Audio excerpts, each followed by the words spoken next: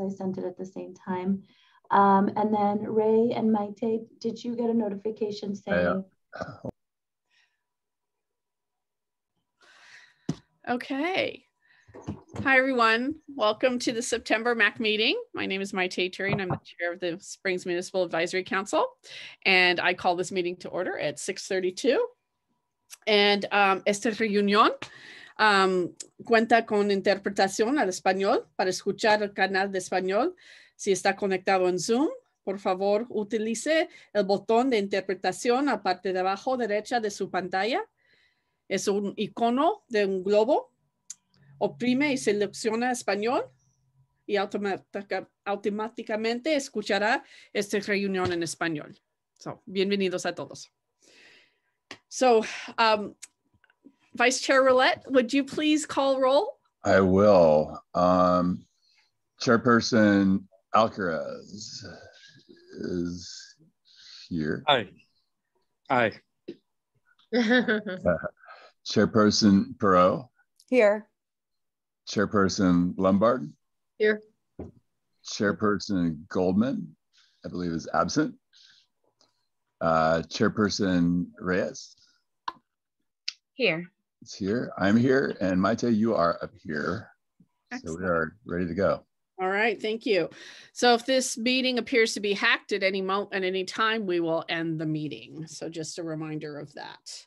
I'm going to ask if there are any amendments to the minutes. And if there are, please let us know now. And if not, can we get a motion to approve? Thank you. I'll make a motion to approve the previous meeting's minutes. Second. Ray motions and Hannah seconds. All in favor? Aye. Aye. All right, thank you. Okay, so it's time for public comment. We'll have 3 minutes to make a public comment. Please use the raised hand feature and we will promote you to a panelist. And if you want, you can call in as well and make a public comment, or you can also send us an email to make a public comment. We do want to let you know that we have checked with County Council about the chat feature and the Q&A feature, and we will have it disabled during the meeting. It is a Brown Act violation, and I know that there were some questions about that in the past, but it turns out that it is. And so I'm sorry to the other orgs who were using it, who are under the Brown Act, but they're going to be asked not to use the chat and the Q&A as well. So just a reminder that we can't use it. So we do want to offer lots of opportunity for public comment. So you can call in, you can come to the meeting, or you can send us an email. We also aren't able to answer public comment on Facebook either. So, but the 3 ways are email, call in, or come to the meeting. So is there any public comment on on items that are not on the agenda? I see no hands. We'll give it a sec.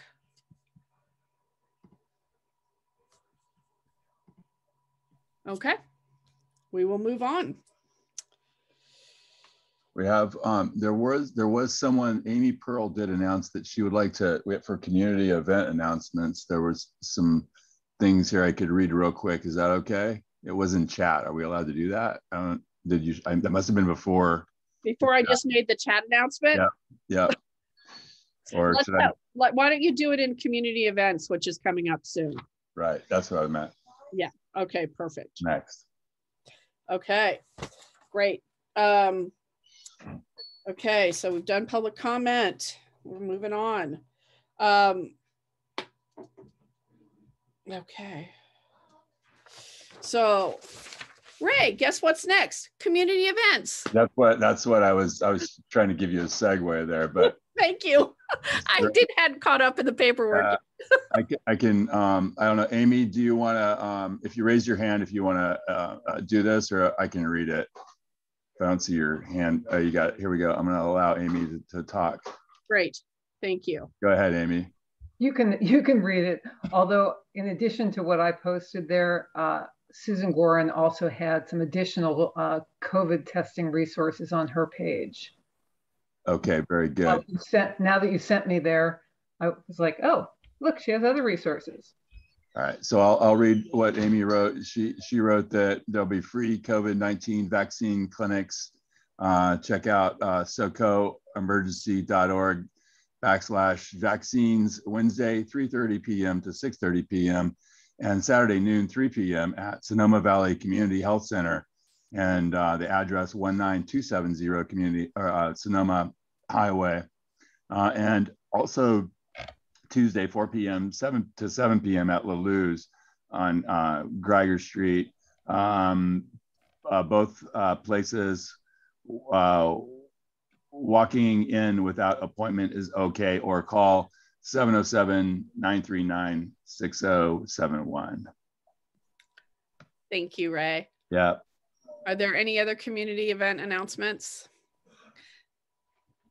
Mari Carmen. Thank you, Amy. I work for the health center, so thank you for helping me give that that outreach announcement.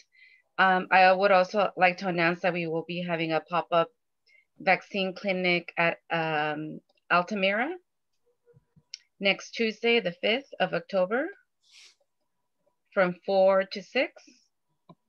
And we will also be at the Glen Ellen Fair on October 10th from 1 to 3 in Glen Ellen. But before that, just really quickly, I don't know if this is an okay time to make a quick presentation, or should it be under public announcement? Is this okay?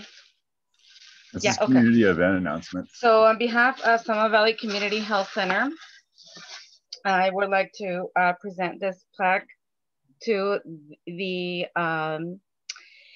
Springs Municipal Advisory Council, representing our appreciation during National Health Center Week for all your support and collaboration, especially with the beginning of the Neighbor Fest and the pop-up vaccine clinic. So thank you to everyone. I will be handing this to, I would like to meet with Maite and Ray, and give it to you, deliver to you in your hands, so we can, I will send an official email to Karina to deliver this. So thank you all. Thank you. And you will also get some Seas candies that they could be shared with the councils, 3 each time, so there's no Brand Act violations. Thank you, Karina. Thank you. I mean, Mari Carmen, thank you so much. Sorry about that. Okay. Any other community announcements? Okay.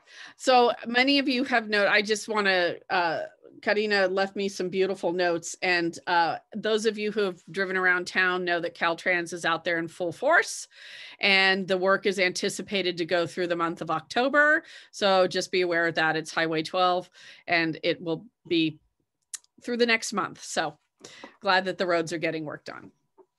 Okay, so I'm going to do my update now.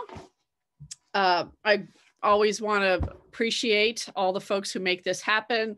Bob at KSVY, Jordi and Anna for interpreting for us tonight, Lynn Marie for taking notes, and Karina for everything you do to make this meeting happen. Thank you so much.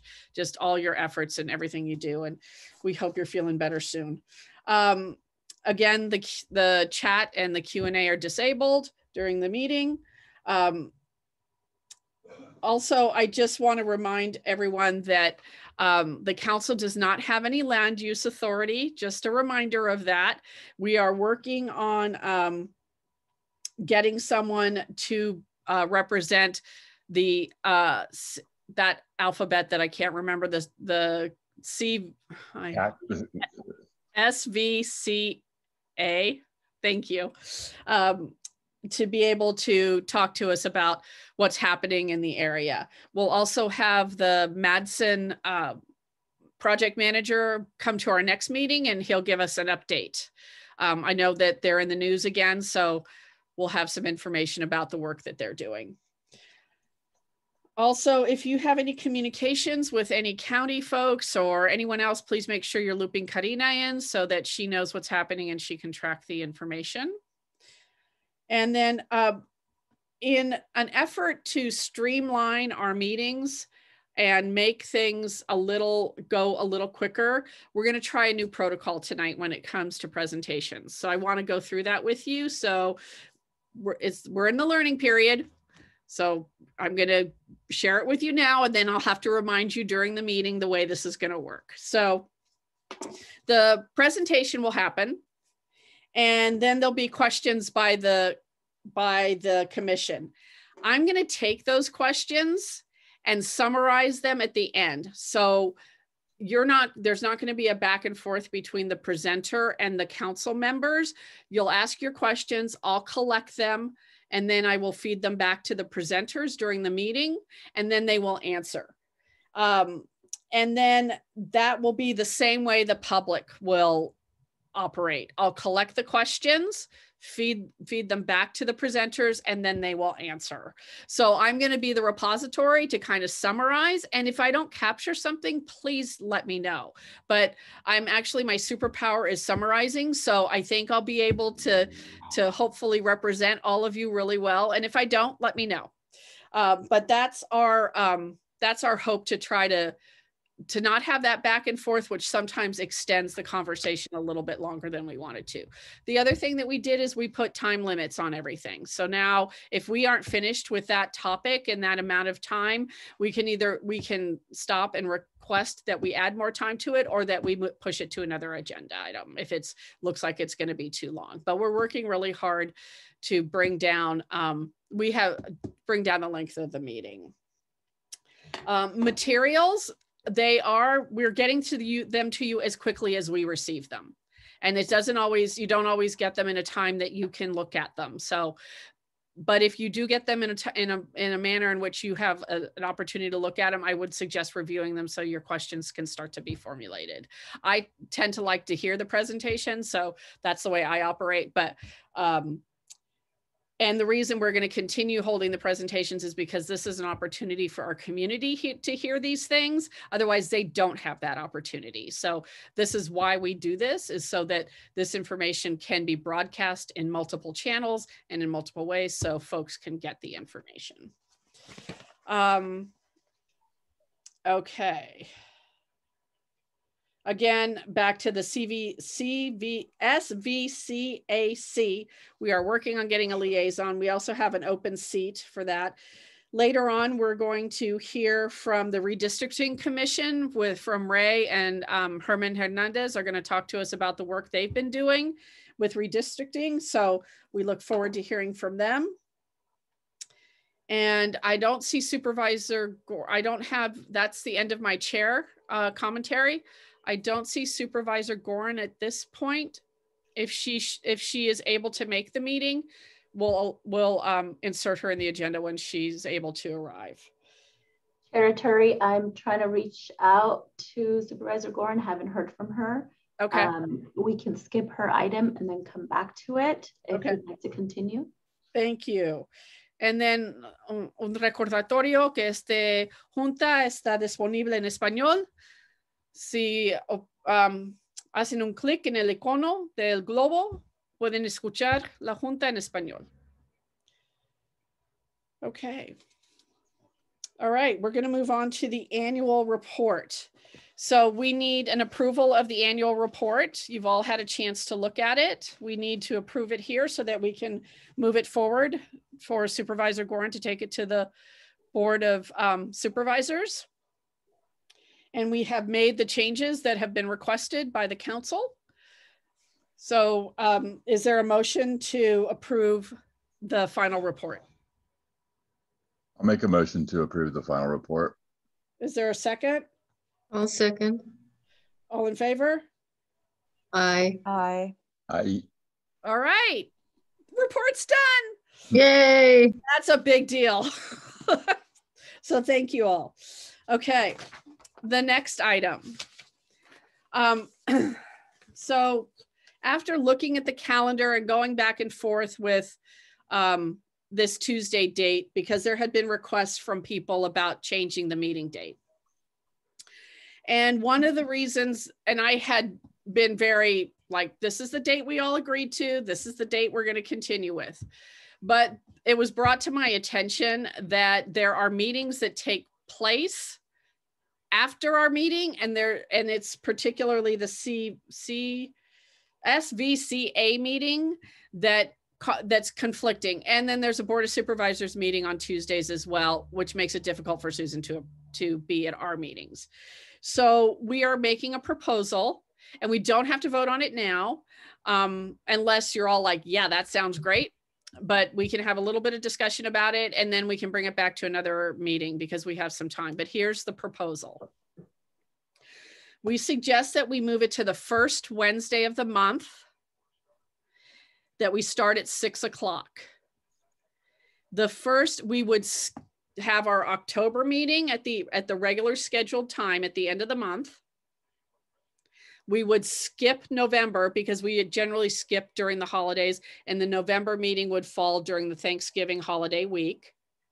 And then we have our December meeting the first Wednesday of the month, which would be December 1st at 6 p.m. So we'd start a half an hour early, and we would be the first Wednesday, which would then allow the SVCA to update us, and instead of waiting an entire month.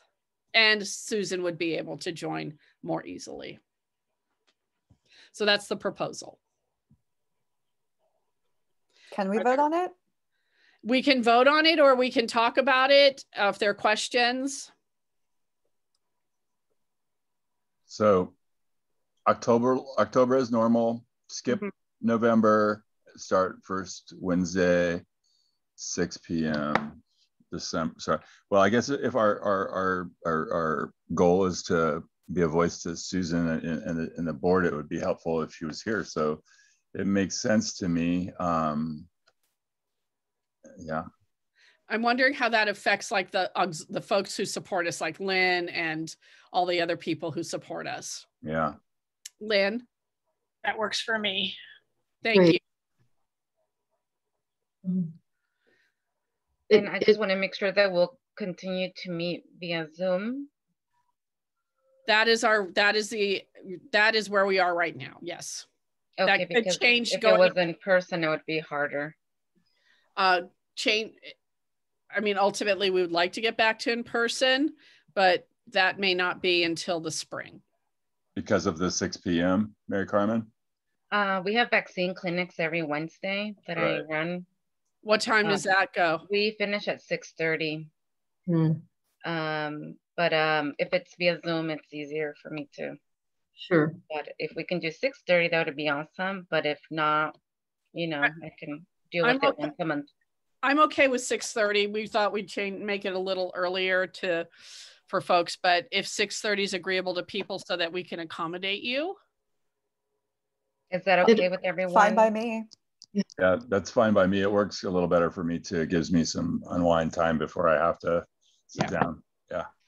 The plus side too is that when we smack into the holidays at the Thanksgiving and then the the winter holidays, that we won't have that congestion. It seems like that's a good thing. Yeah. Jesus, would that work for you? Yes, absolutely. Okay.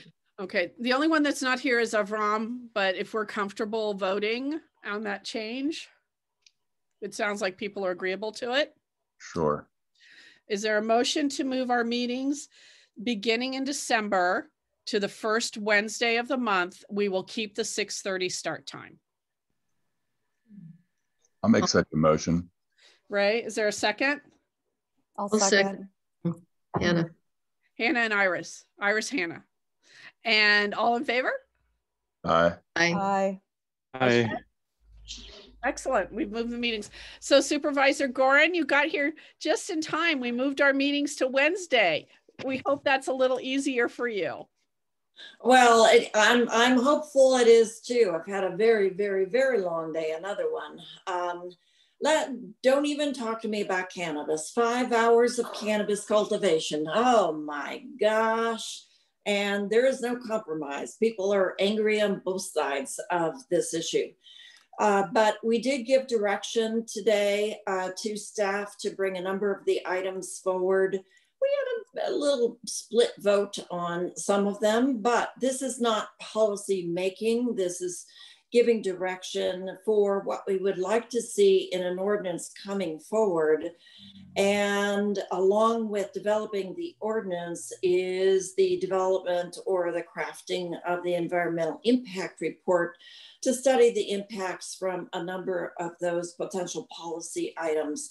We have been, I think I can legally say we've been skating on thin ice. We were prepared for a legal challenge with the fact that what we were doing had not been included in a comprehensive EIR. So we decided a number of months ago that we would take the safe route, probably what we should have done a couple of years ago, and crafting the ordinance and the EIR to be legally defensible for the policies going forward. But in the meantime, if you participated in any of the listening sessions, thank you, first of all. And you probably found that people are passionate on both sides of this issue. It's not so much the dispensary issue and the whole distribution system from cultivation, manufacturing to dispensary. It is where we are cultivating. And in general, people don't want to live next to cultivation zones because of the odor, because of the scenic resources. They're often not always beautiful to look at on the hills and the valleys. And they may be a little nervous about the security. I'm not, but people may be. So as we move forward, we'll be looking again, trying to define neighborhood compatibility, where we should be cultivating, and recognizing that often the cannabis industry is the industry where young folks want to get a foothold, a toehold in the economic ladder. So more often than not, our cultivators, our farmers are young folks, and they can't afford hundreds of thousands of dollars to purchase large parcels of land. They want small areas to craft cottage grows or 10,000 square feet coming together with other small growers. And we did take last week a pause on the multi-tenant operation because some were absolutely legitimate and different growers coming together, each 10,000 square feet to total an acre. And some were skirting the edges and loosely connected with each other and representing large growers. So we're trying to figure out how we actually ascertain whether they're small, especially local growers, or whether they're larger growers wanting to avoid some of the, or take advantage of some of the loopholes that we have crafted for small growers. So it's going to take a long time to get through the environmental impact report and analysis. One of the primary areas of concern, well, I think they're all legitimate, but people are really nervous, especially in the second year of severe drought. Where is the water coming from? And we have a classification system for groundwater throughout the county. Classes 1 and 2 have pretty available water. 3 and 4 somewhat sketchy water supplies. So we may try to analyze where water availability is and then specify those areas for cultivation, recognizing that the growers will probably have to really conserve during these periods of extreme drought, similar to what the farmers in the North County are doing currently. So it's mostly about cannabis, but we are able to purchase a former cannabis cultivation site, 120 acres at the end of Cougar Lane. And excuse me, I have a little tickle, and annex that into Hood Mountain State Park. I actually, one of my virtual backgrounds was taken from the top of that. It was just gorgeous. That was before the glass fire, but it was full of cannabis debris. Well, guess what? The glass fire took care of all of that debris. Poof. So it's a little scorched, but we now have another 120 acres in Hood Mountain Regional Park. So you can get to it from the Lawson Edition. Give regional parks a little bit of time to get the trail markers up, and the views are absolutely spectacular from the ridge. So I encourage you to do that when that is open. And we also had a discussion this afternoon regarding special event permitting for bicycle races, rides, foot races, and trying to streamline and make permits easier to get for the parades, like the Glen Ellen Parade and the Kenwood Parade, but also the bicycle races and foot races. Make it a little cheaper, a little easy to get, and but recognizing that anytime we have large group of riders or racers on the road, it makes it somewhat hazardous for folks to access those roads. So we're trying to create a master calendar for those events so that we don't have 2 or more events happening at the same location on the same day. So that is what I have to report from today's long meeting. Next week, we get a little shorter meeting, but the rest of the year, packed jammed, full of good things. Thank you, Supervisor Gorin. Does the council have any questions for Supervisor Gorin? And we'll go to public comment after that. Iris, so I'm going to take the questions and then summarize them for the supervisor. My question is about bicycle races and actually closing roads so that there isn't a conflict between cars and bicycles. Is there any, or something to make that feel a little safer for everyone? Thank you. Thank you. Are there any other questions for Supervisor Gorin? Oh, this is going so smoothly. I don't have to summarize much. Supervisor Gorin, could you please answer Iris's question about road closure and bicycle races? Well, Iris, I do understand your question. I've ridden in Levi's Grand Fondo ride where there were 3,000 or 5,000 bicycle riders. It wasn't exactly a race. I actually found it unsafe, so I've stopped participating in that ride. But the roads were closed for short periods of time.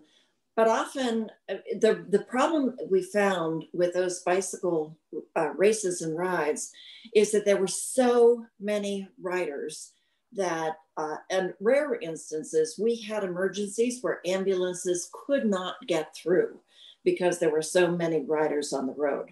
So you're right, it is a challenge, and I'm very concerned about emergencies and ambulance and certainly fire engines trying to get through the roads when there are that many riders. That's an anomaly. It's not usually that full. We do have Tour de Fuzz, and we have had Ironman in the past and the Santa Rosa Marathon. I know there's a marathon, a half marathon that often comes from Napa to Sonoma, ending in the plaza. And sometimes the roads are closed and sometimes they're not. Sometimes the intersections are controlled and law enforcement waving the cyclists through, and sometimes they're not, depending on how many are racing and riding. But always people are encouraged to stop all the stop signs. Who knows about the new law? Gee, I hadn't even heard about that law. A lot of bicycle riders end up sort of slowing, but not really stopping anyway, when it's safe to do so. So stay tuned. They're going to be doing a lot of community outreach. And if you're interested, we can schedule a conversation with a Mac from Permit Sonoma. Thank you, Supervisor Gorin. Is there any public comment at this time?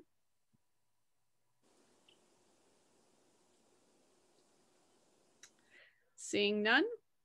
Okay. Thank you, Supervisor Gorin, for being here with us this evening. We appreciate it. You're welcome. Okay.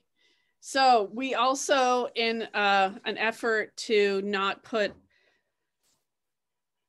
the ad hoc work at the end of the meeting, we've moved it to the front so that people can hear about the work that the council is doing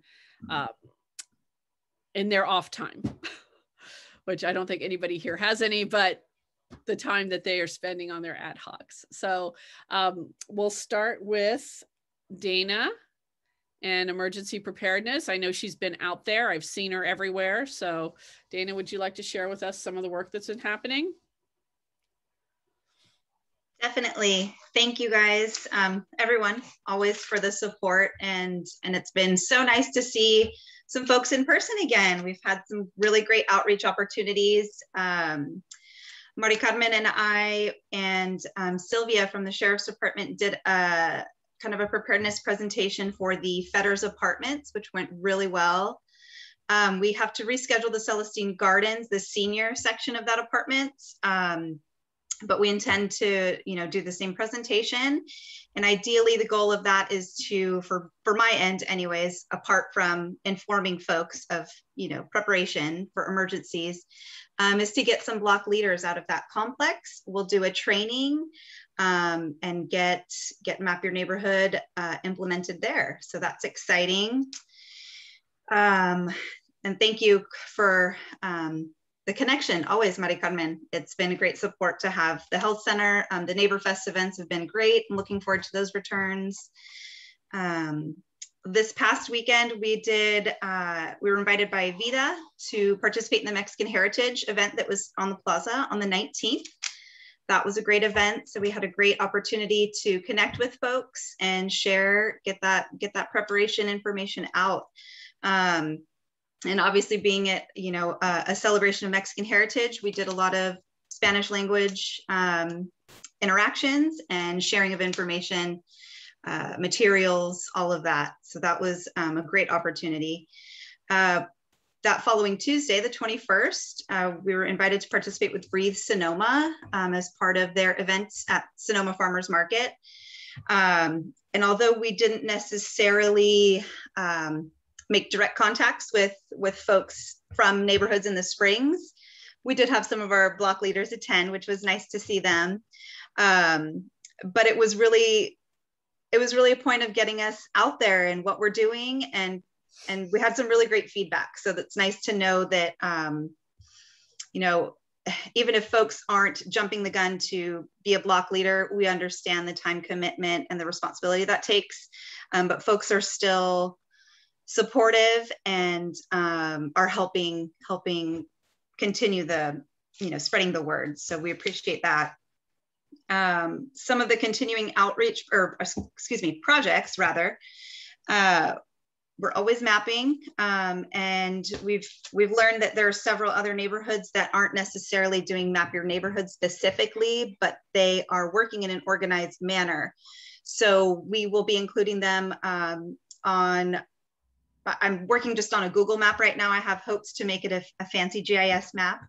So we'll be including them with our map just so that they are represented. And even though they're not necessarily, directly involved with Map Your Neighborhood, they're still doing the same work. So, and it's important work. We do have another, something that came out of our last block leader meeting was folks wanted to learn how to use fire extinguishers hands-on. So we've been in talks with our partners at Sonoma Valley Fire District, and we're getting the planning for that happening.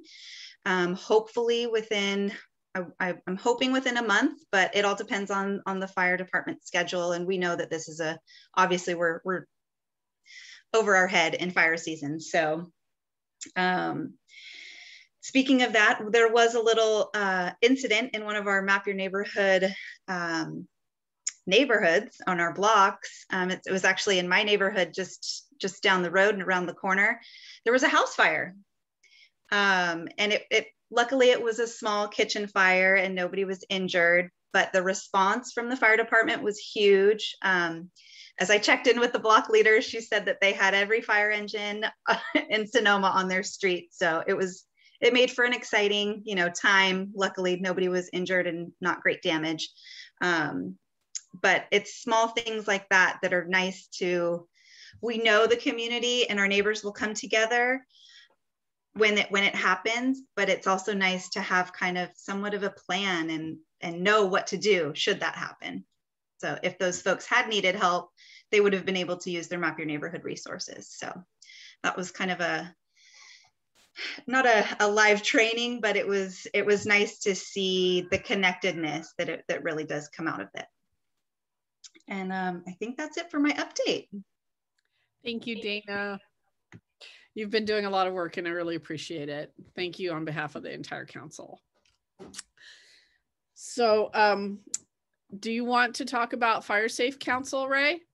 I think we're waiting to hear back from Roberta, who is retiring, to give us, we've kind of reached, I think, a good critical mass, and we need to, we're hoping to schedule a meeting with her, and then I think finalize like a monthly meeting schedule for ourselves, and then move forward with that. I know you've had some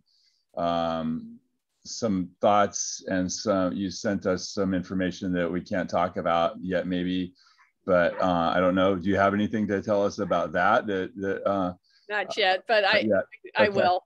So in our, hopefully we can, between the county level and our local level, not have to go through the whole difficulty of forming our own, nonprofit. So that's our goal, and we're still looking at that and to see.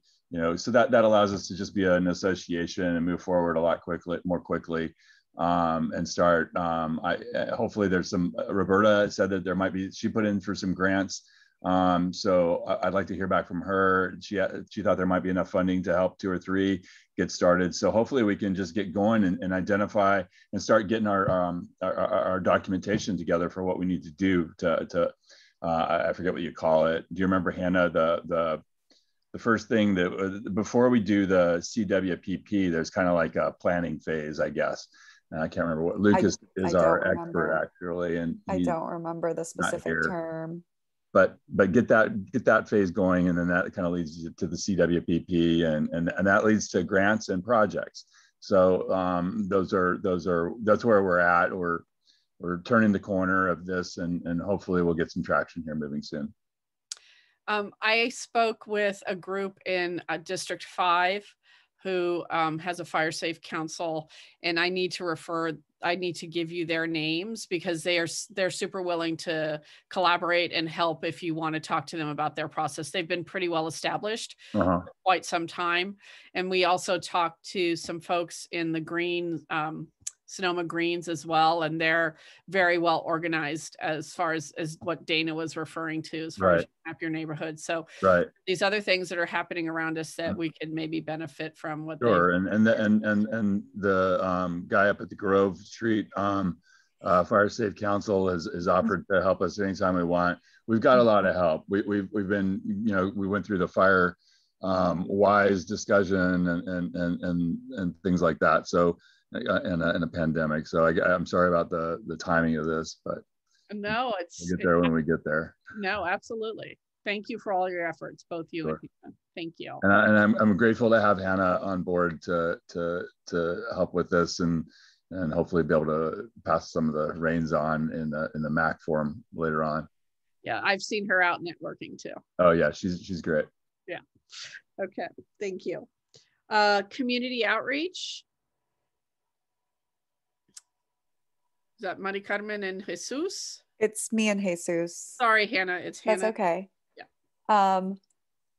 Well, my community outreach at this point is I am diligently posting on Facebook and Nextdoor. And I actually was pleasantly surprised because I got in contact with someone I used to be in contact with who potentially would like to be on the MAC and definitely wants to be on the Fire Safe Council. So it is working. And then Jesus had an idea that we didn't finish, but I think it's a great idea. So Jesus, if you want to talk about that. Yes, we're thinking about creating a flyer and maybe distribute it in the community. and maybe have like a QR code so that people can just scan it and get directed to the MAC website. It's been kind of difficult to do it myself in my computer because I don't have the proper like resources, like yeah, resources to do it. But I am on it to maybe make a draft and present it to you. And maybe if you liked it, approve it. Yeah, that's what I've been thinking about doing. I've been also talking with different people in the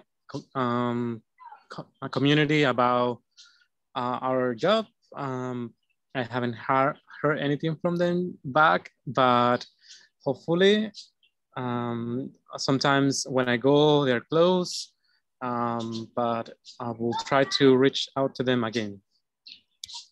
Thank you, Jesus. Thank you both. And Hannah, your notes on the meeting are super. People really appreciate it, that it goes, that the notes that you're taking that go out in social media. So thank you for that. Thank you. That's nice to hear. Arts ad hoc. So Avram and I met with PRMD. I hope I get these acronyms right. And we talked a little bit about what it would take to do some art projects. And basically anywhere we want to go, it's really in the Caltrans purview, with the exception of a couple of places. So we're going to meet with Artiscape on, I think, this Thursday, and have a conversation with them about what kind of work they might be willing to collaborate with us on to see if we can get an art project accomplished. We're also looking at maybe doing some lighting in some areas around where we had done it in the past in that area that's been identified for the plaza. So there are a couple of ideas out there, and we're looking for collaboration with Artiscape. And now we really understand we did not fully understand who was responsible for what areas, and it's really Caltrans that is responsible for most of the highway. Even if it's on private property and it faces the highway, it's still Caltrans. So that was all new information for us that we learned. Are there any questions from the council about the ad hoc reports that we've heard thus far? Iris and then Hannah. Thank you. Okay, I've noticed that there are other sort of small spaces available in neighborhoods for that could be maybe for artwork. There are the communal mailboxes that are just kind of weathered gray. You know, it would be cool to see if we could have those decorated too. Also, I remember you said that PG&E was not happy, or they wanted to have control over things being, oh dear, what do you call those? Yeah, the boxes. The big boxes, yeah, the vaults being painted. And I thought, almost anything could look better than the one that's that's actually on Vallejo and Boys. It's pretty ratty looking and ugly. So I would think they'd be happy for us to improve their property. Just saying. Just wondering about that. If it's also possible to extend that into into neighborhoods too. So thank you. Thank you, Iris. Hannah? You mentioned that Caltrans is able to control it goes on private property? If it faces the highway. What? If it's a distraction. Okay, thank you. That's my understanding, yeah. Any other questions? We'll turn to public comment if there are any questions or comments. I don't see any hands. All right, seeing none, we'll move on. Thank you so much. If I may, Chair Turi, sorry. Yes. It's Karina. I know I sound different. Can you also announce it in Spanish for those Spanish-speaking members of the audience who want to make a public comment? O si quieren hacer un comentario público, por favor, alzan mano. Hay un icono que dice raise hand. Si quieren hacer un comentario.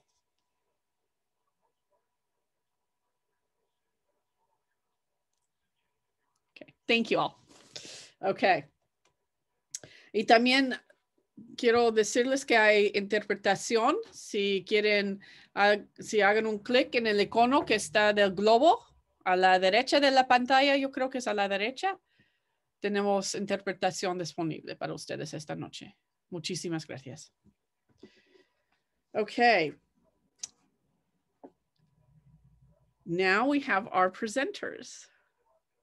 And I think I'm going to push the break back a little bit because the front end of this agenda has moved rather quickly. So we're going to keep going for a few minutes. So today we have Dr. Baldwin and Dr. Kimura, and they are here from Sonoma County Health Services to talk to us. We had Dr. Mace last month, who gave us some information about COVID, some data points, and there were more questions, and particularly in relationship to, there's a lot of confusion in some of the community with some community members about isolation versus quarantine. Do I get a third shot? So they're here to help clarify some things for us, and we really appreciate their time and their energy, and appreciate you being here. So Dr. Baldwin and Dr. Kimura, thank you very much. And I'll turn it over to you. Hi, good evening, everyone. Thank you for inviting us to speak today. I'm going to go ahead and share my screen because we do have some slides prepared. Can everyone see that okay? Great. So I'm going to try to move through these topics quickly because I know we have limited time, but I would like to give just a brief overview of the case trends in the county, and then also some updates on testing. And then of course, getting into the isolation and quarantine review, because I think there were a lot of questions on that. Some of the slides at the beginning are more epidemiological slides, and I think you've seen those from Dr. Mace before, so I'll try to go through this quickly in the interest of time. So let me just move this screen. There we go. So here we have, again, the overall county trends. So in this first box, we have new cases per 100,000 residents per day. So time is on the bottom here and the case rate is on the side. And you can see this first big peak here was from the surge back in the winter. And then you can see it dropped down in the early spring and early summer, and then went back up again with our most recent surge that was most likely related to the Delta variant. So currently, though, our case rates have been coming down, which is encouraging. And so most recently, as of last night, we're at 10.9 new cases. Here, this next square is looking at overall test positivity. So again, you can see a similar trend where there was a peak back with the winter surge, decrease, and then most recently peaked again. But once again, we see that the numbers are now coming down and currently at 2.5% overall test positivity. The square below it is looking at the test positivity in the lowest HPI quartile. And so that also has been decreasing recently and is at 3% currently. The square on the bottom left here is looking at hospitalizations. So again, we saw this most recent surge with numbers trending down, but still, relatively high at 43 people currently hospitalized. And of note, there have been 65 deaths related to COVID-19 since July 1st. And so, definitely the cases that we see are still serious. And so important to continue to work on our mitigation efforts. This next slide is looking at case rate, but broken down based on vaccination status. So this dark orange line here is for unvaccinated cases, and this dark blue line is for vaccinated cases. So you can see that there's a significant difference between the two. And while, with time now we are seeing that rates are coming down, there still is a separation between vaccinated, unvaccinated members. So currently unvaccinated case rates are at 20.8 and fully vaccinated are at 4.4.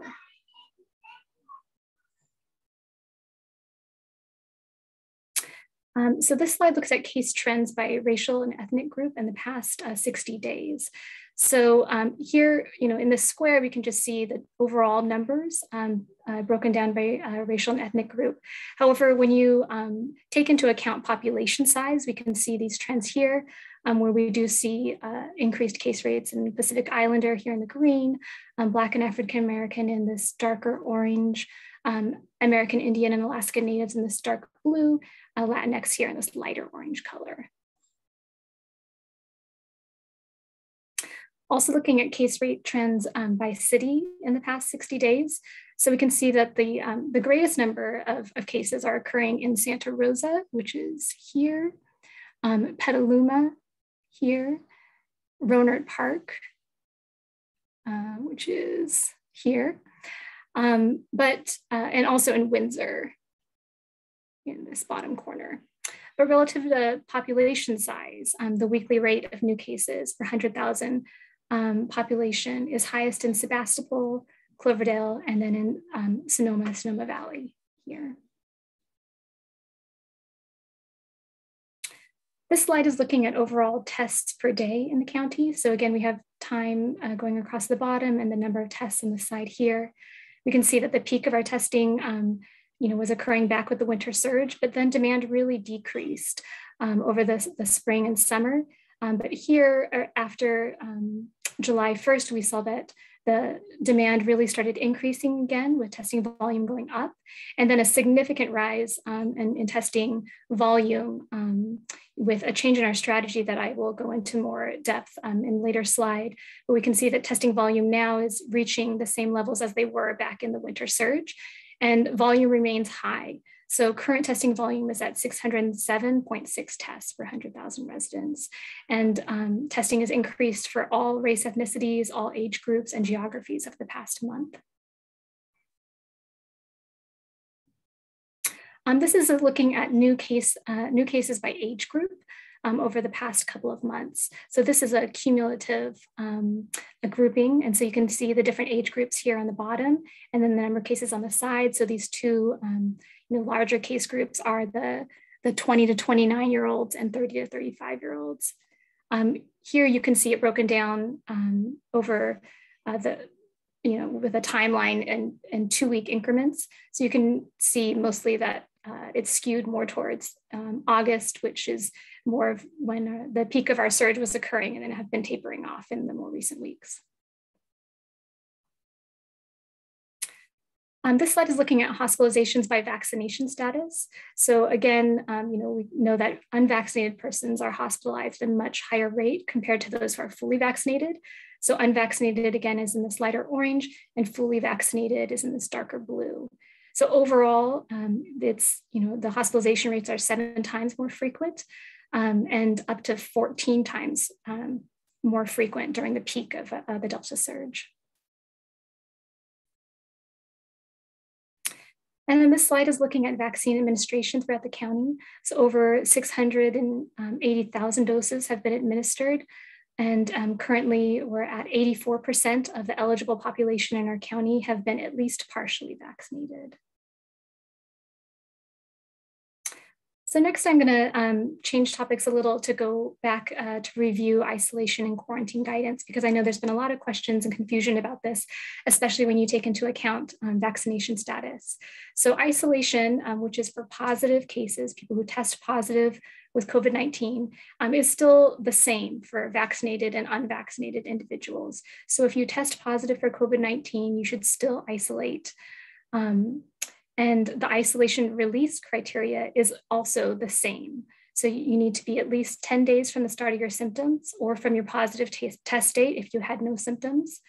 Your symptoms need to be improved. They don't have to be completely resolved, but just improved.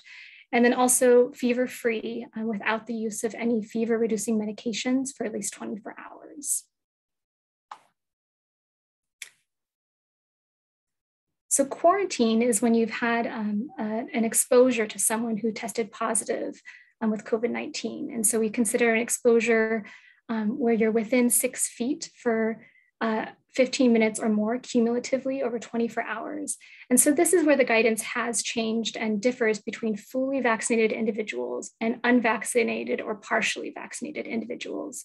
So remember that fully vaccinated means that it's been at least 2 weeks from your final dose of your vaccine. If it's before that time, then you would still fall in the partially vaccinated category. So for fully vaccinated individuals who are contacts or close contacts to someone who tested positive, so it depends on if you have symptoms or not. If you do have symptoms, then you should still quarantine and test right away when your symptoms develop. If you don't have symptoms though, and you're fully vaccinated, then you don't have to quarantine unless you then develop symptoms. So during this period, you would still want to monitor for any symptoms for at least 14 days and test 3 to 5 days after your exposure to someone who was positive for COVID-19. And again, continue to monitor your symptoms for a full 14 days and wear a mask during this time as well. And so these are guidance that has been given by both CDC and CDPH. Now for unvaccinated or partially vaccinated individuals, the guidance is similar to it was in the past. You need to quarantine. And again, it's broken down by if you have symptoms or not on when to test. So if you have symptoms, then you should test right away. If you don't have symptoms, then we recommend testing on day 5 or later. And that's because if your test on day 5 or later is negative and you remain without symptoms, then you can be released after day 7 from your exposure. If you don't test at all and you remain without symptoms, then you can be released after day 10. Of course, for all these categories, you should still self-monitor for symptoms for 14 days. And then there's been some confusion and questions around modified quarantine and what that is. So modified quarantine is something that has been put out by CDPH that's for schools only, specifically K through 12 schools. And this was created in an effort to try to keep children in school as much as possible. But there are specific requirements in order to qualify for this type of modified quarantine. So it has to be a mask-on-mask exposure, which means that both individuals, the case who tested positive and the contact, both were wearing masks during their exposure period. So if any portion of their exposure, that 15 minutes within 6 feet, if any portion of that was unmasked, then they don't qualify for this type of exposure. And also this wouldn't qualify for, if there was a home exposure, or somewhere outside of school where people would be, might be unmasked. So again, it's a very specific criteria. But if students do qualify for this type of exposure and they remain without symptoms, then they're allowed to stay in school and their after school care if that's what they participate in normally. However, they would not be allowed to participate in any extracurricular activities such as band or sports or choir, things like that. During this modified quarantine period, they must test at least twice. It's a 10-day period. And if the second test is negative on day 5 or later, then again, they can be released after day 7. So now I'm changing gears a little bit to talk about testing, because there's also been a lot of questions about testing throughout Sonoma County. And so as I mentioned, because of the increased demand of testing, again, right around the beginning of the Delta surge, we transitioned our testing strategy from our small testing team, which could only operate a few sites within Santa Rosa City, to partner with other testing groups and companies to expand testing throughout and across the county. And so now we have the 4 partners that are listed here: Curative Molecular Matrix, LHI, OptumServe, and Fox Home Health. And you can see on this map here, how much more widely distributed testing is throughout the county than previously. There's also been many questions on how to schedule a test. And so we did put a lot of effort into renovating, I guess, our a website to make it more user-friendly in how to schedule a test. So first of all, if you do have a medical provider, then we always recommend that you reach out to them first. But if not, then you can go to our testing or our website, which is listed here, and can be found on the SoCo emergency website. And there's a couple of different options that are available to help schedule for a test. So there's this calendar option where you can see the days of the week, spelled out here, and then all the available testing sites listed under the days. So if there's a certain day that you had in mind, then you can go that way. And then we also, as I have on the slide previously, have this map where it's actually these little icons are clickable. And if you hover above one of them, then you can see what testing sites are available. So you can look by geography or by date. And then finally, if you need further help or you're not able to access the internet, then you could also call our hotline, and we have both English and Spanish hotlines available, and our hotline staff are able to help walk you through and help you to get scheduled for a test. And then finally, there's also been a lot of questions and confusion about the types of tests that are offered and what test is recommended at what time. So the main two types of tests that are out there are the molecular test or the PCR test, and then also the antigen, also known as the rapid test. So first for the PCR test. So this is a test that's been around for more time that everyone probably is more familiar with. It can take anywhere from 0 to 3 days to result. And that really depends on the lab and the test. And also, with demand, if the lab receives a lot of specimens, then it can sometimes lead to a backup and take longer in resulting, but generally 0 to 3 days. And most of our labs are, have a turnaround time within 48 hours. But the PCR test is generally preferred. And can be used to confirm as a confirmatory test. And I'll get into that a little bit with the antigen test. So the antigen test, it results in an hour or less. The most common one that people hear about is the BinaxNOW test, which is about 15 minutes to result. And so this can be useful for early diagnosis in symptomatic individuals, because you can test and right away, if they test positive and they have symptoms, then we can treat that as a positive case. And also CDPH has, advised or recommended that you can also use it when used twice or more in serial screening of asymptomatic people for surveillance. It's a possible use for this type of test as well. However, the issue with antigen tests is that they can have more false negatives.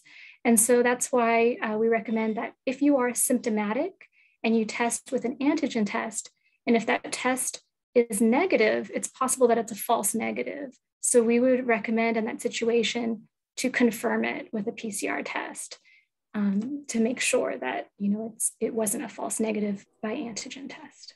Dr. Kimura, can I just make a comment? Is that okay? Yeah, absolutely. Yes, the PCR is the preferred test, and all of our current testing sites, the people we are contracting with or working with, are performing PCR tests. So all of those location things that came up, they are all PCR tests. However, we just want people to get tested as well. So if it's more convenient, or you can't get to one of the PCR sites and you've got access to an antigen test, please, by all means, go ahead and get tested. And then, we can kind of figure it out from there. But we just really want to encourage people to get tested. And we understand that sometimes there's a little bit of a wait, and for whatever reason, someone may not be able to get to the PCR test right away. But please, just get tested. That's the main goal. Yes, absolutely. Thank you, Dr. Baldwin.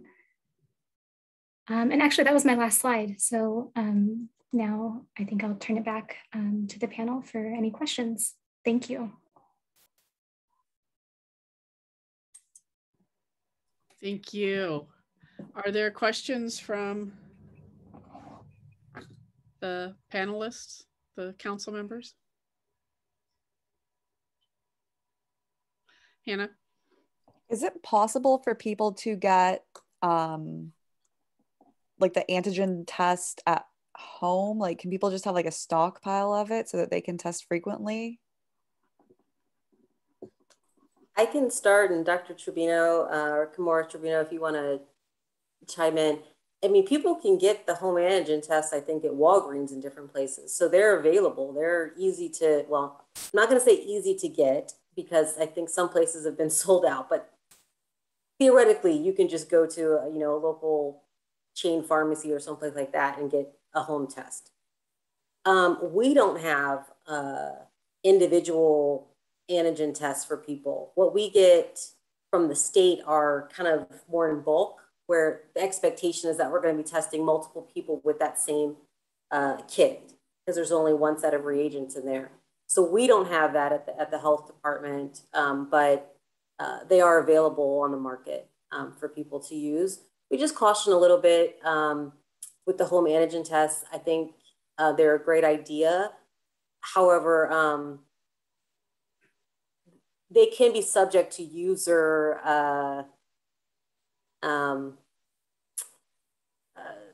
you know, like operator awareness. You know, so if you get a positive, you know, I would trust it and always follow up with your doctor. And if you feel like you might have COVID for another reason, if it's negative, I'd still, you know, make a call to your primary care provider if you have one to just double check, or you can, you know, reach out to the health department, and we can also, you know, kind of interpret that for you as well. So it's a little operator dependent, but we're not, you know, they're there, they're available for people.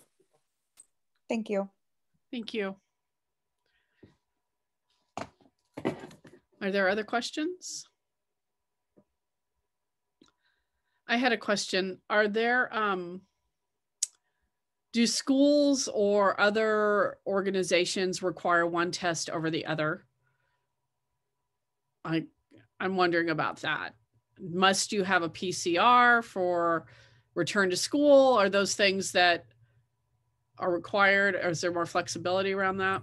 Schools, individual schools and school districts may be making that determination on their own, but we are not at public health. We say antigen or PCR in our recommendations and things like that. So it's left up to the individual school districts to make those decisions. Thank you. I'm going to go to public comment unless there's a question from the council. Okay. Anyone have comments this evening? Questions for the doctors? In Spanish, Maite. ¿Hay preguntas por las doctoras acerca de su presentación de COVID?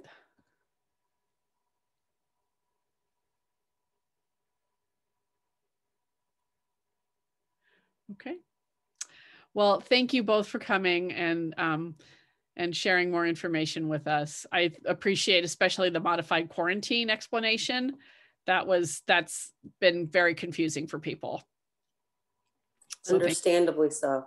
Yes. Yeah. We're like, it's modified what? Yeah. Yeah. Thank you for inviting us. Yes, thank you very much. Have a lovely evening. Thank you. Too. Okay, I think we'll take a quick break, and then we'll have our final presentation from Ray and Herman Hernandez on the Redistricting Commission. So let's take a 5-minute break, and we'll come back at 7:45. Okay, everybody. Thank you.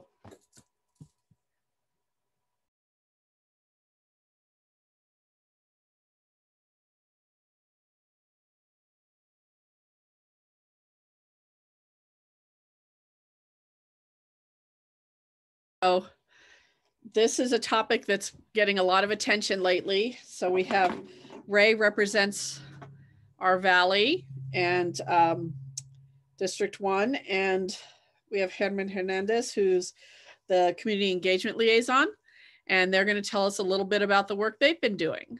So thank you, Herman, for being here, and thanks, Ray, for representing us. So you bet. You. I think Herman, besides the 2-time pie eating world championship, which we could probably hear about later, I want to hear about that.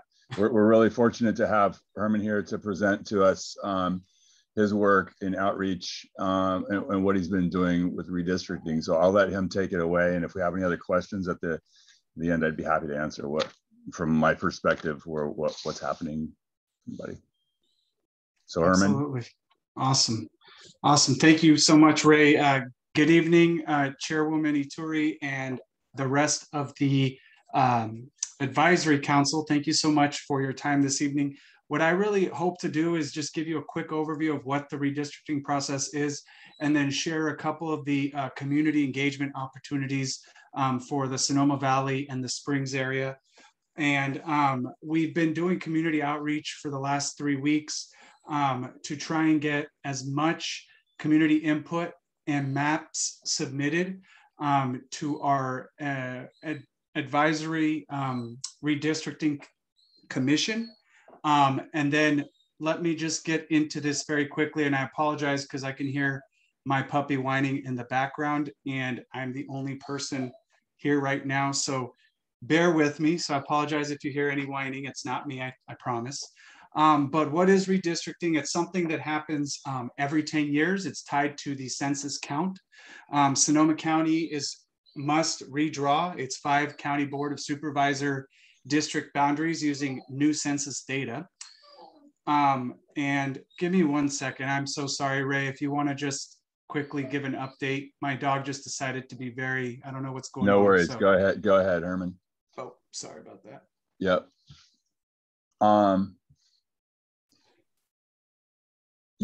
I was going to say you could leave your screen up, Herman. Yeah, go ahead. So, yeah, I can just pick up where Herman was at. So, what is redistricting? So, the process is every 5 years we go through this.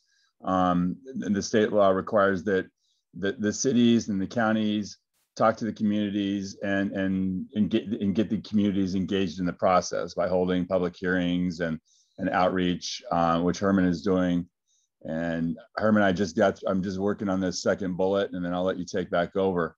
The next part is that the redistricting balances the population. And go ahead, Herman.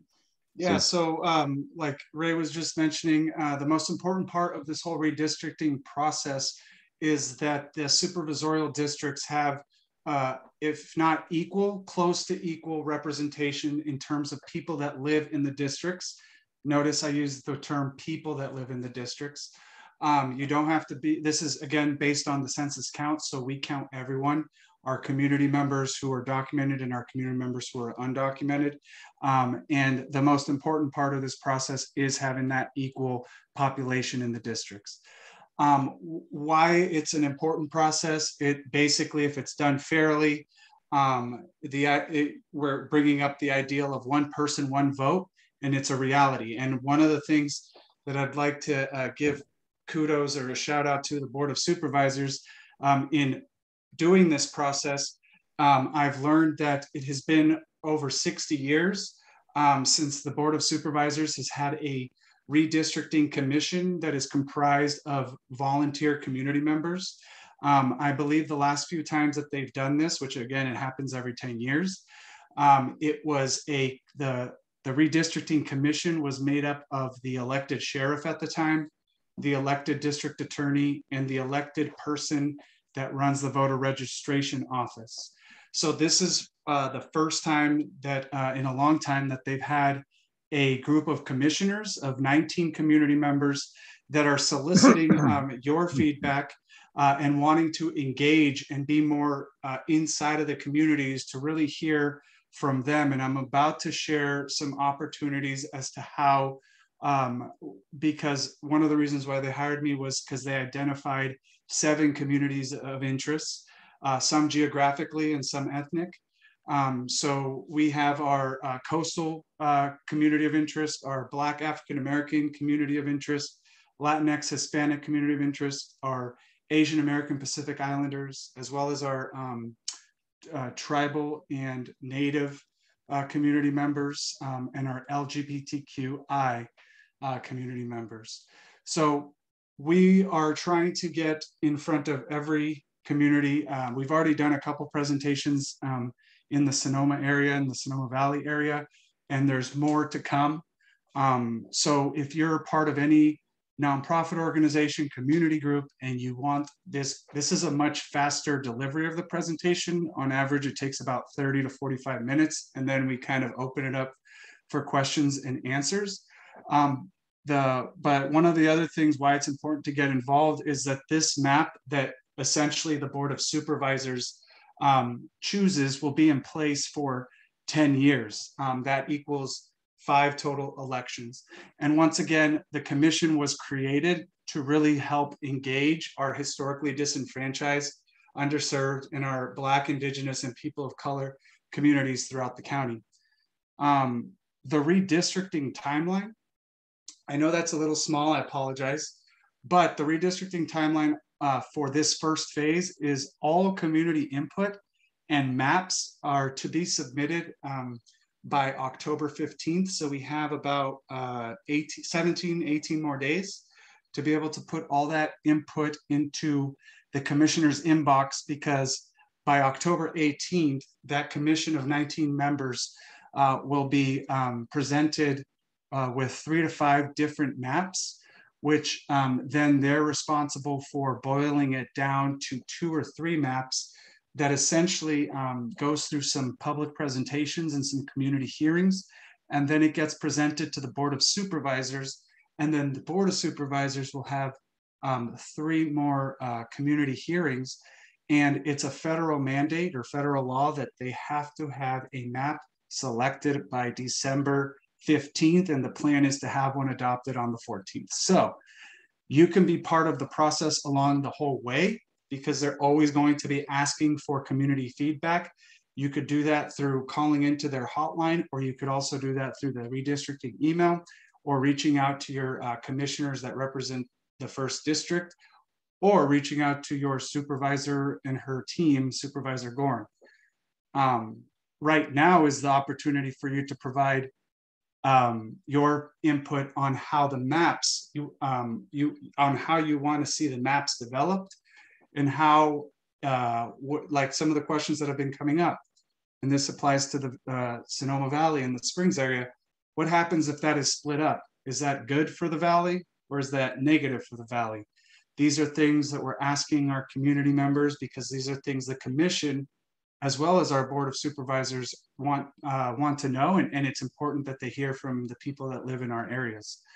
I won't get too much into the rules, but basically, simply put, there are federal laws that we have to follow. The main one being equal population per district. There also is state criteria. And then there's some traditional redistricting principles that we also follow. But I have a short period of time, and I kind of want to get down to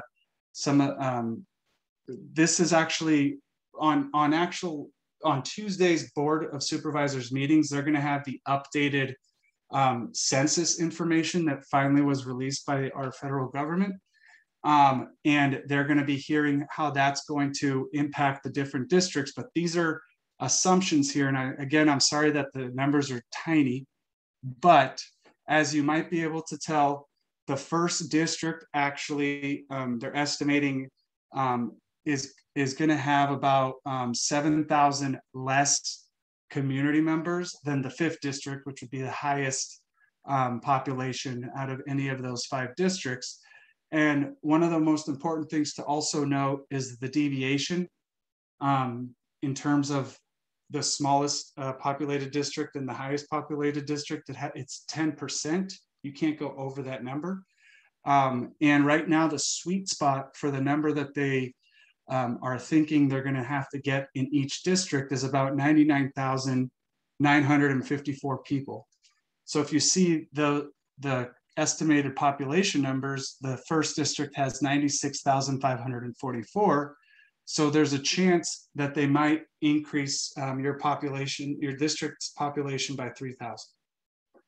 And that could impact some of your border areas where your district borders other districts like the 2nd district, the 3rd district, and the 4th district. Which here's that map. and I apologize again. I know you've been meeting for a while now, but I want to kind of get to the ways what we're doing in the Sonoma Valley area and how you can help us promote this information. But here are some of the questions and feedback that we're asking people during our focus groups, which we have 2 set up for the Springs area. And let me just go to that. Upcoming opportunities. So as you can see, we've been doing focus groups since September 20th. The goal is to do at least 2 in each of the areas, the communities of interest that the commissioners have identified. The upcoming focus groups, and I totally understand this is during work hours. So we have been able to add focus groups for the week of October 11th. In case we get requests from the community that these times don't work. But before I go there, just want to let you know, we did reach out to certain people that lived in the area. And then we asked them to connect us to 2 or 3 people that they know might be interested in these focus groups, that we then did a doodle poll that identified randomly that these 2 dates and times actually were the best for the entire group of people. That's how we came up with these dates and times. I did not make them because of my schedule. I made them based on the schedule from their community members in the Valley.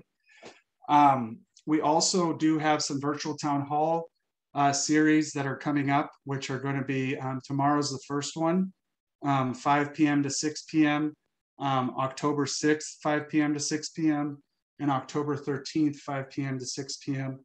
And these are going to be opportunities for people from all over the county to participate and get educated about the process, because I think that's the biggest difference is in the past, or from what I'm hearing from past community members, is that the county was not as engaged with our community members throughout our area to solicit feedback. So that's why we're having so many different opportunities, because I think, including myself, understanding this process was confusing at the beginning, and why it requires more time in doing some educational presentations and then talking about some of these questions and soliciting feedback. And one of the ways that we do that is some of the tools that the demographer consultant has provided on the county's website helps you visualize what districts can become, and based on how they currently are formed.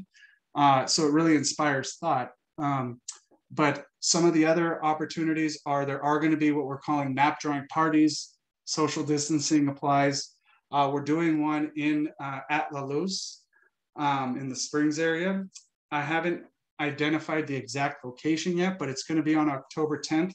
And I apologize, that is the incorrect time. I used one PowerPoint and I just got out of sorry, no excuses. Anyways, I totally put the wrong time for the Sunday, October 10th map drawing party. It's actually from 2 to 4 p.m., not from 5 to 7 in the Sonoma Valley area. So I apologize for that. But there's definitely more information that I could share. I did share a lot of documents with Ray and Karina this morning that are both in English and Spanish, where you can find more information on how to get involved in this process. And understanding that I only had 15 minutes to do this presentation, I want to respect my time. But if there's any questions or comments that you'd like to leave, I encourage all of you to hopefully help us promote some of these opportunities for your community, because it's as we just finished our coastal community focus group.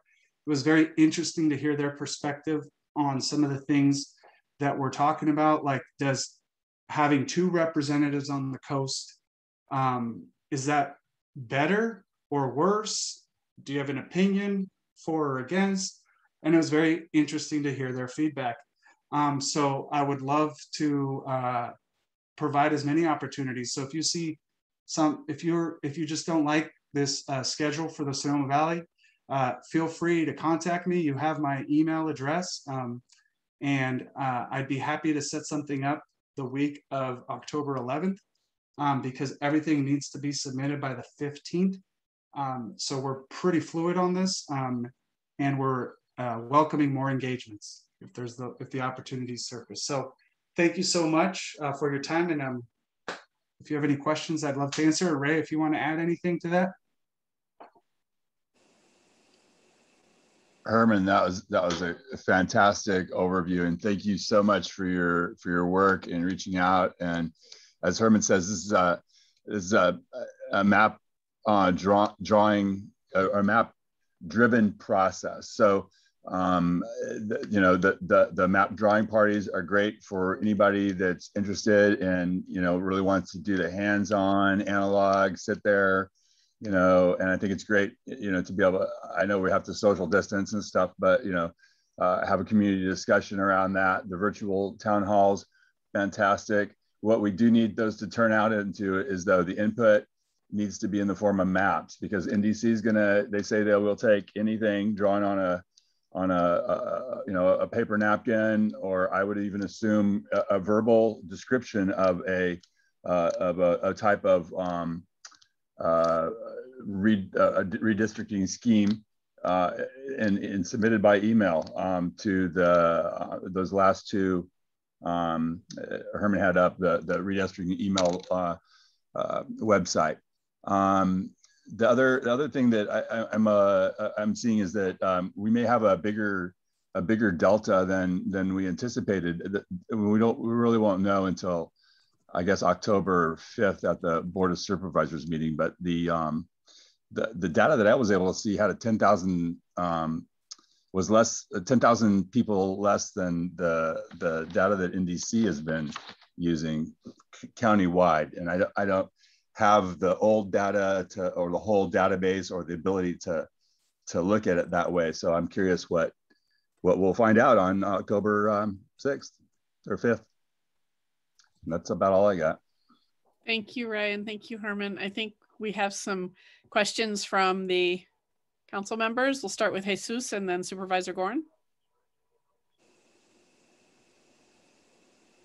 Yes, I'm gonna ask a very provocative question that, and I'm sorry if I'm being naive, that I was looking at the how the census went in Sonoma County and each of the districts, and I just think that a lot I didn't. The results don't quite, from what I see, don't quite look like represent the community. I feel like a lot of the people in the districts in Sonoma County, especially Latinx, were afraid to get counted, and I feel that that is something that is actually visual, and it's been seen in the how the census, the results of the census, because they were left out. And I feel like even though you are very much hardly and very trying to be very fair about how redistrict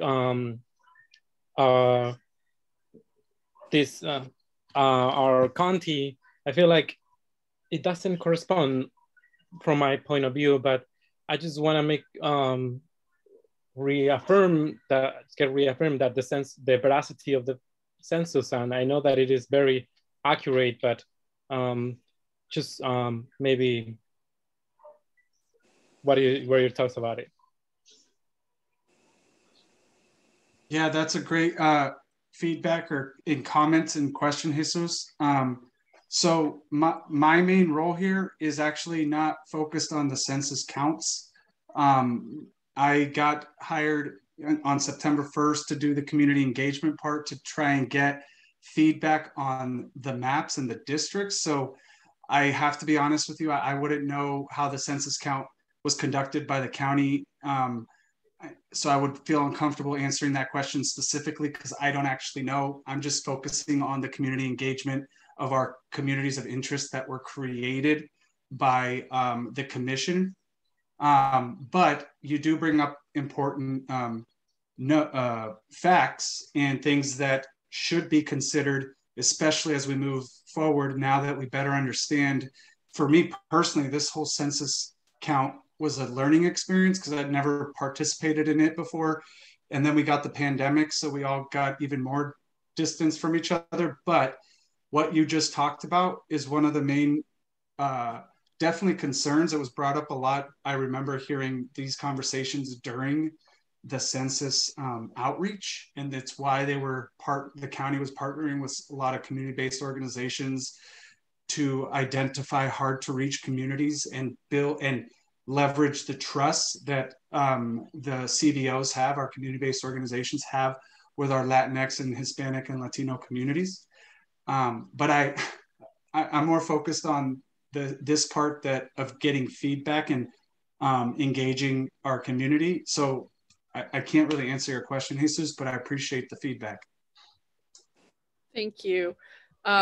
So there's lots of questions happening. So I'm going to have Supervisor Gorin speak, and then I'm going to summarize the other comments that are being made. So Supervisor Gorin. Thank you. Herman, thank you so much. A great explanation for what the commission is doing. Thank you, Ray, for applying for the commission.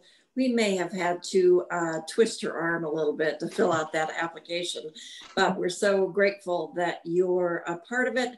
Veronica Vences from La Luz Center also is serving on the Redistricting Commission. And this is just, Jesus, I think you're absolutely right. I think every census, we have elements of the population uncounted.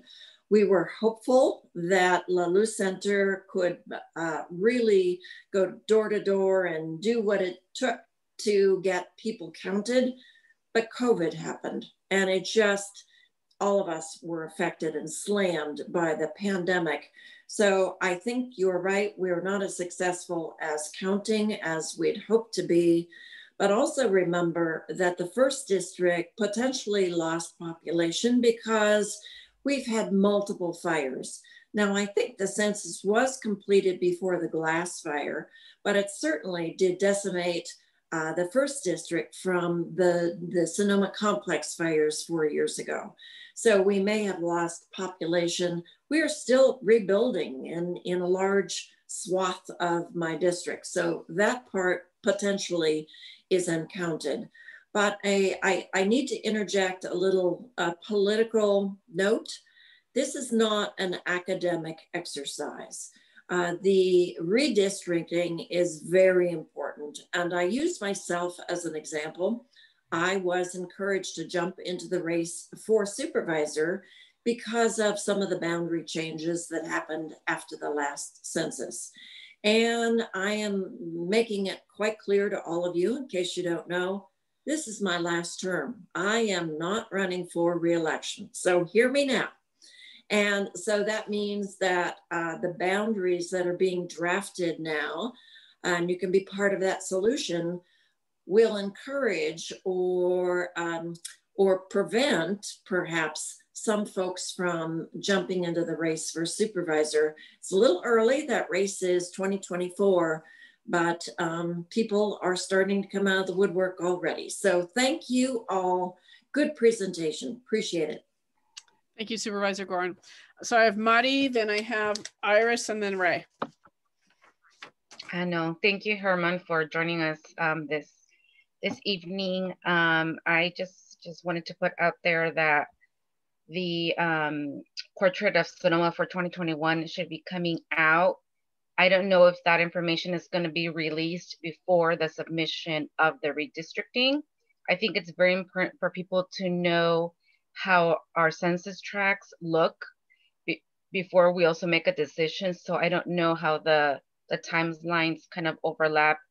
And I think later when we can add to an agenda, I would like to add that as an agenda item for our next MAC. But Herman, muchas gracias por acompañarnos esta noche. Thank you, Monica. Presentación. Iris? Yes, and thank you, Herman. Considering the concern that Jesus put out, and it seems valid to me, and likely that the Latinx population and perhaps other immigrant communities in the Valley were undercounted. Is there any way to work to balance that you know of? It's not, you know, as we've said here, it's not a tiny little question. It's not just academic, because actually we would if we're adding from the second, third, and fourth districts, we're more likely to get basically white people added into our district, which could change the balance of voting and everything. So. Yep. Thank you, Iris. Ray. I was just gonna follow up on Jesus's comments. You know, we're looking for communities of interest. So if he knows of any community of interest, you know, that he wants to identify any of them, you know, go to one of these, go down to La Luz on Sunday and talk to Herman and maybe that you can figure out a way to draw a map of that and identify that. That's really the only way I can see the input now. Otherwise, we're really, our task is to look at the census data. Yeah, and to piggyback off of what Ray just mentioned, because of the outreach that we have been doing, we realized that it is a hard ask to ask community members, like your average Joe like myself, to submit a map, either draw one or submit one through the tool, the tools that the county has provided, which after figuring out how to use the tools took me about a half hour to an hour. They're actually incredibly awesome because it gives you a lot of the data, Mari Carmen, that you were just talking about, where you can actually add layers. You could find out what the percentage of renter housing is in Sonoma County, percentage of multifamily housing, high school diploma or higher. There's a lot of information that you can actually get from some of these maps. Highly recommend checking them out. But because we understand that there is some challenges towards either, if you live in a rural area, you may not have access to quality internet. There's also the technology gap. Some people may not understand, like for example, my parents, I don't expect my father or my mother to go on this map website and submit their own map based on the instructions that they've been given. So what I have been helping our county administrator's office do in partnership with the commissioners is encouraging people to, you should have received, or you will be receiving, if you could see it, it's called the Community of Interests, Communities of, oh man, I'm all blurry, but it's a Communities of Interest document that actually allows you to write out like almost like a public comment, but you could submit it through email, the redistricting 2021 at sonomacounty.org, or you could call it into that hotline number and leave a voicemail to provide your public input. So we're making it easier to provide input based on map research, your own just identifying your community and letting us know that this is where I live and this is my community and this is what I would not want to see happen to my community. That type of feedback is excellent feedback. But if you go to the last 3 questions of the Communities of Interest testimony document, it asks 3 questions that I think for me were incredibly thought-provoking and helped me kind of say, oh, well, I have worked on certain things to answer these questions that define my community or who I'm trying to look out for. So they're like, has your community come together to advocate for important services like more translated information or health centers in your neighborhood? Have you won victories together or established traditions together? Or the last one, what harms have been caused because your voice has been ignored, like poor health caused by pollution or industrial farms? What are the barriers to solving these issues? Those were some questions that for me, you'll find a series of questions on these documents and you'll probably want to answer 2 or 3 of them. But this document was super helpful for guiding my own testimony and what I would consider what community I'm from and how I want that to be represented at the county level. I mean, another thing, Jesus, to go back to your points, what I've been hearing a lot when we're talking to our communities of color is how can you build a district that allows you to empower and elevate our, not a knock on the Board of Supervisors, but it's all one ethnicity, it's all white, and that's all right. But some people are advocating to how can we create districts to elevate our communities of color so we can have more adequate representation on the Board of Supervisors. And these are all comments and feedback and even questions that you want to submit to the commissioners that will help them develop the maps that essentially get presented to the Board of Supervisors, and then they pick their #1 map. And you're able to participate throughout the process by following the meetings. Yes, I know another meeting, we're all super busy, but it's a very important process. Thank you. Hannah? Yeah, you read the 7 communities of interest, and I'm missing one. I have coastal, Black, African American, Latinx, LGBTQI, AAPI, and Native American. And what am I missing? Hold on, sorry. Because that's 6. No, I'm forgetting because I've done this presentation 1 million times. Did elders? Asian American, Pacific Islander, Black, African American, Indigenous, Tribal, Latinx, coastal community, and the Sonoma Springs Sonoma Valley community. Oh, we're one? Yes. Oh, so okay, so there are 2 location-based ones, regional, and the rest are identity, ethnicity, sexuality. Okay, thank you. Exactly. So what they identified, my understanding was, are historically underserved populations in Sonoma County. And who are they? I'm sorry, who determined these communities of interest? The Advisory Redistricting Commission. So Ray is one of the 19 members of that commission. Advisory Redistricting Commission. Correct. The volunteers. Yes. Thank you very much. Thank you. So I have a question. So I'm kind of confused on the process a little bit. So if this is really kind of a numbers, it looks to me like it's a little bit of a numbers situation. So how much influence do these meetings and people's input have in, I know, are you going to take, here's District 1 and then, okay, well, we need 3,000 more people. Are you just going to go grab 3,000 more people from another area that may not exactly fit into? I'm just kind of confused about how much influence these community gatherings really have over a process that seems to be very quantifiable and numerical and in process. I can take a stab at that, Herman. I think that, so the consultant, National Demographics Corporation, will take all of this input, all of these things and everything that we're getting, all of this community input, all these, and we'll be able to, theoretically, I hope, have that input that they have somehow translated into a database that will identify these communities that are getting identified. So when we're looking at the districts of the map, if we're looking for demographics, so we also need to be balanced ethnically too. There's other ways that we need to be balanced, not just population wise. There's other goals to it. So we will want to reach out to more ethnically diverse areas, and hopefully we'll do that in these chunks. So if we're moving into an area, we'll want to know that area, that we won't want to divide that area. That's why we want the input, and it's National Demographics Corporation to use all of that data, and we're somehow provide us 3 to 5 maps to look at on the 18th, along with the new census data, and from those we'll be able to have input.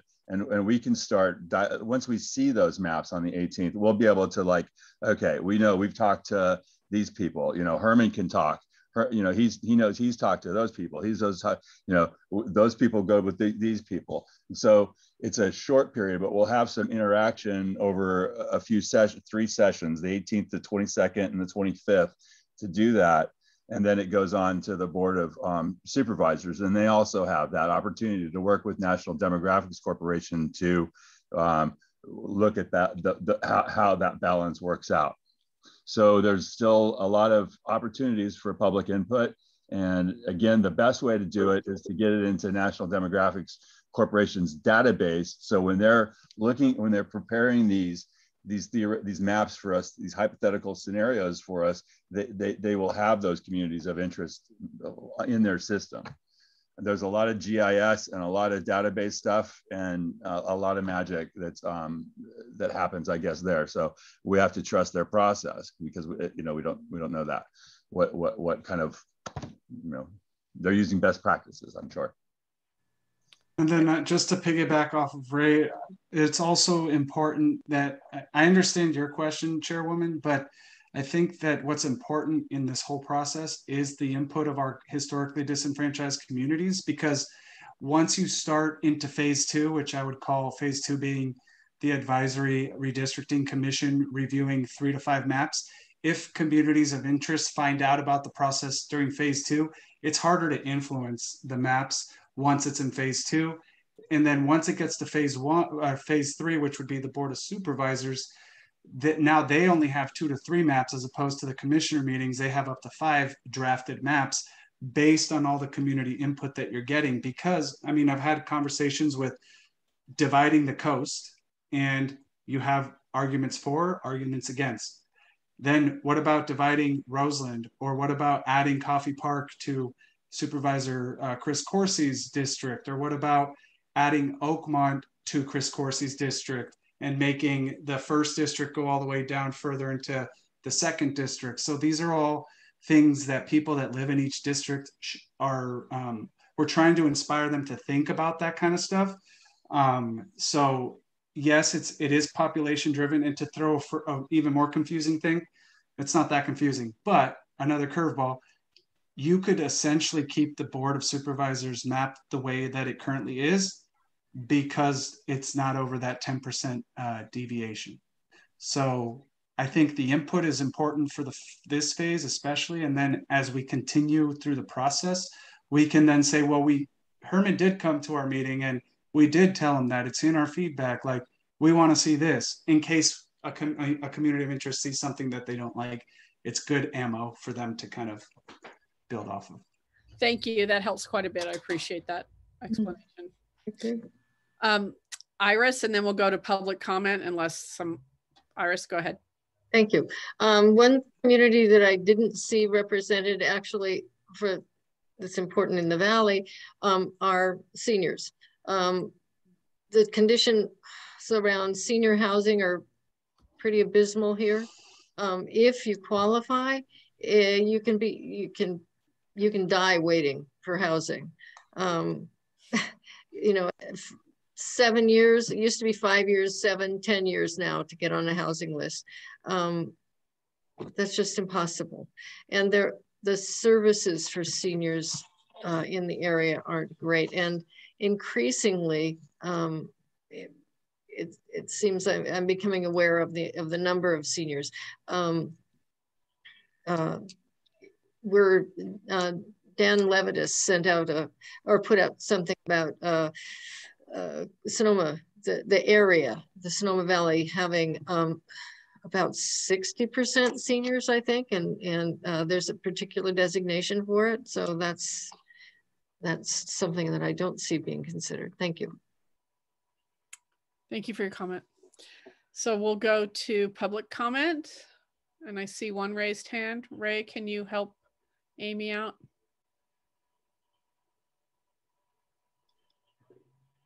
Thank you. I had 2 questions. One was procedural. I guess Hannah is taking notes and is going to post those on like Facebook. Is that right? On social media? Correct. Yeah, because these slides were great, particularly about information about the meetings and things. I went on the redistricting website, and there's nothing about these focus groups or town halls or the map drawing parties. So it'd be great to have that kind of information available on Facebook. And then I had a question about, in terms of this redistricting, there's no perfect map for every community of interest and every concern. What you want to try to do, I guess, is to not be exclusionary. I I don't know if this is a question that's appropriate for this, but we have, I think in Sonoma County, we have some pockets of like the Latino community in various places that you could kind of try to pack in some sense to try to get better representation for that community. But I don't know that that's true for example, the Black community. It seems like it's pretty dispersed. There's not necessarily any centralized area or kind of coalescing area that would have more representation. Is that true? And how do you deal with that? Thank you.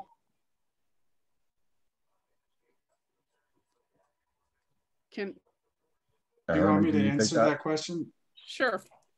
So to confuse things even further, you actually technically cannot do racial gerrymandering. So based on people's race, but there's kind of a gray area where they are looking at, they do ask questions like, what kind of characteristics do you share? What language do you share? What culture or what community traditions do you share in your neighborhoods?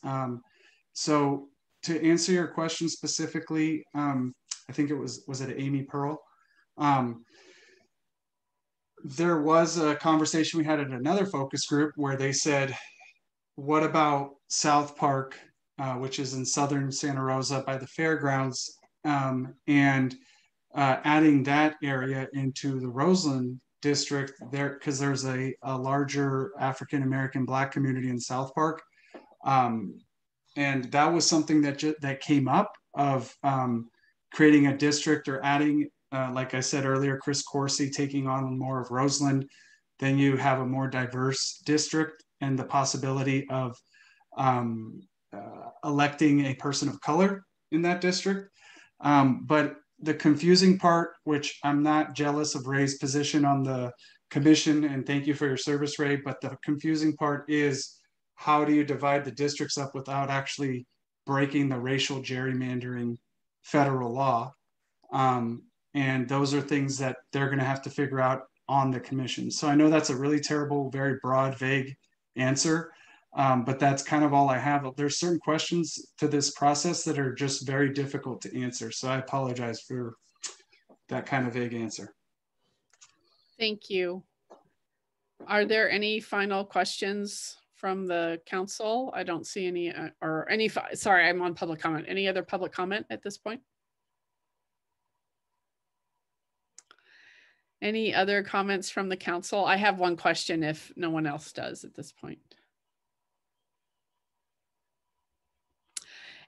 Okay. Although we are decreasing in population in some areas, is this as part of the process a consideration for increasing the number of supervisors and the number of possible representatives within our Sonoma County? I can briefly start to answer that. So that was like my first question. It's like, what are the guiding principles here?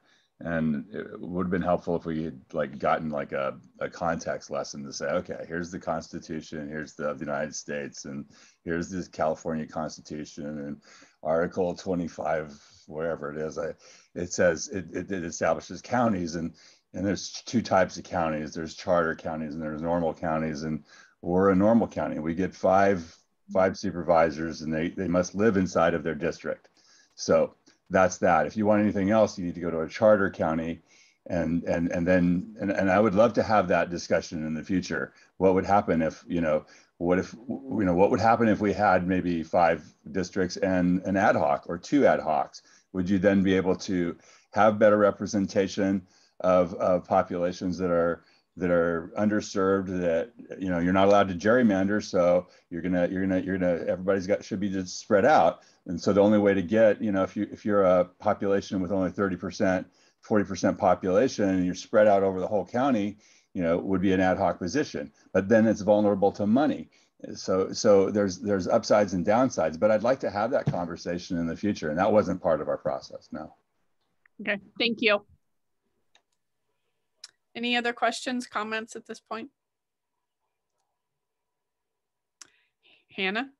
I just want to say I can't copy and paste out of the chat, Herman. So if there is a way for us to get these registrations another way, for the town hall and everything, or is that all on the redistricting website?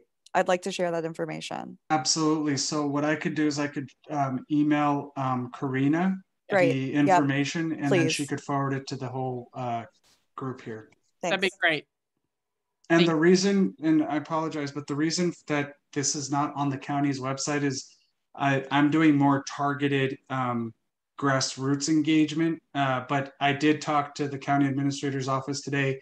They are going to be uploading the town hall series as well as the community map drawing parties. So that'll all be public, but the focus groups are still going to be more targeted. But you could share that with your folks in your communities. And we already have 5 people signed up for each Springs in Sonoma Valley focus group. So the more the merrier. And thank you again. And I'll share that with Karina this evening. Thank you so much, Ray and Edmund, for being here and sharing the information with us. I really appreciate it. Absolutely. Thank you, Ray, for your service. And all of you for staying up this late. Good job. Yeah. Have a good evening. Go Giants. Thank you. Okay. That ends our presentations for the evening. I wanted to, our next item is consideration of future items. And I just want to read to you what's on the current list. And so you have a sense of that.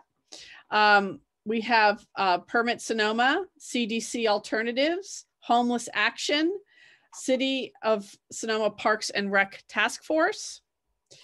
We have Caltrans coming back, the pedestrian and bicycle infrastructure, TPW, Adopt a Road, PG&E tree removal, regional parks, general service, Springs parking patrol, civil education and what is a MAC, Springs specific plan, EDB, Sonoma Fire, Garrett Toy from the city manager.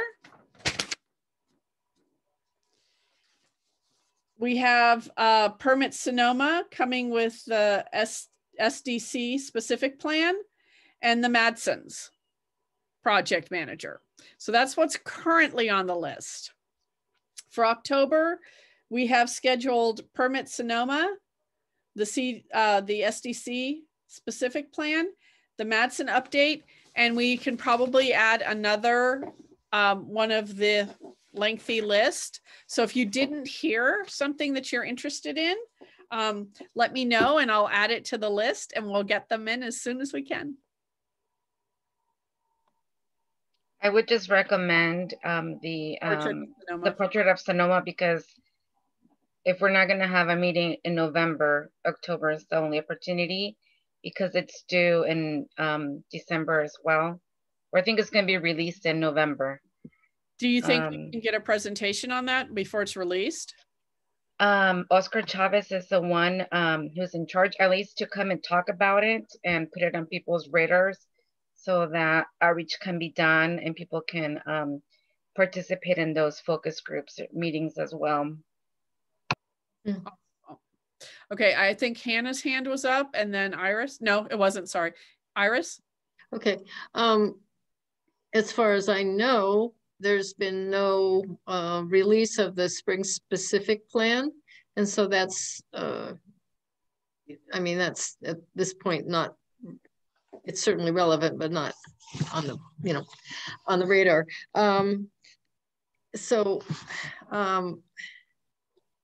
Actually, I'm kind of wondering, could you send us that list so that we could be aware of it? That would be great, because, you know, we just keep suggesting things and not realizing. We need to clean it up a bit so that it, but yes, we can send that out for sure. Yeah, and decide what's more relevant. I was kind of interested in the parks, in a parks presentation, but I don't know if you want to do that next time. The task force? Yeah, the 2021 that Mari Carmen is suggesting seems quite relevant though. Yeah. If that's possible for next time. And I think we have the pedestrian and bicycle infrastructure also on the it's important. Yeah, those are really important things. On the on the list for the next couple of meetings. Thank you. And homeless action as well. So there's quite a few things that we have that are really important that we need to hear from. Yeah, there are some that are more relevant, you know, for specific to the Springs than others. Yeah. Seems like. Thank you. Is there anything else? So far I've gotten Portrait of Sonoma to add to the list. Anyone else?